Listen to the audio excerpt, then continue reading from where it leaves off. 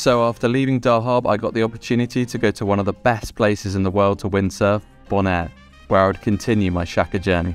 One of the struggles I had in Bonaire was the lighter winds. It made me realise how a lot of the progress I'd made in Dahab was due to the stronger wind and how important technique is with the Shaka. I also realised that using steep bits of chop makes it much easier to get into the air, and I actually landed a few of what I would call shove-it 360s, where it's not really a proper Shaka, but you complete a 360. I was really pushing for a proper Shaka, but I didn't quite get it before leaving Bonaire, but what an awesome place to windsurf. So I was back to the UK for the end of summer and beginning of autumn, but to be honest, as much as I wanted to land my first Shaka, it wasn't happening. As the end of the year was approaching, I headed to Brazil, another world-class canvas for freestyle windsurfing. One of my favourite spots was the lagoon because of the strong winds combined with perfect little Shaka ramps. I was now starting to really improve my technique, and above everything else, just felt like I was more committed to the move, which resulted in some decent floaty shove-its.